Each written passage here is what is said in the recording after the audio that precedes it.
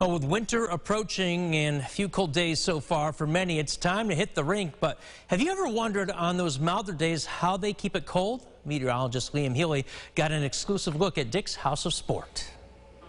The end of the year is quickly approaching, and while that does mean colder days ahead, it also means the return of outdoor ice rinks to the area. This is actually our second year hosting the rink. We were really excited to bring it back this year.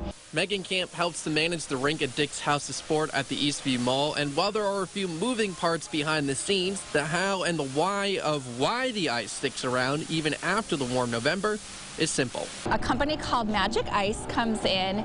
They install a subfloor over top of the turf fields, and then they lay down chiller lines. They have glycol running through them. They're kept at about 15 degrees Fahrenheit. Glycol, a type of alcohol, is used in a lot of products, but the one you might know best is the antifreeze in your car.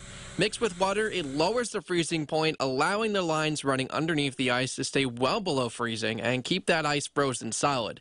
This stops the sun and mild days from being an issue, but of course, it isn't enough to keep them open all the time. The only thing that keeps us out of being open is some rain. And as the old saying goes, build it and they will come. The skate rink is open to the public for a fee, and they also are offering a few special events coming up soon, including a Skate with Santa this upcoming Saturday, and then on December 9th, they're holding an exhibition hockey game with RIT Hockey, all in support of Hockey Buddies. Reporting in Victor, Liam Healy, News 8.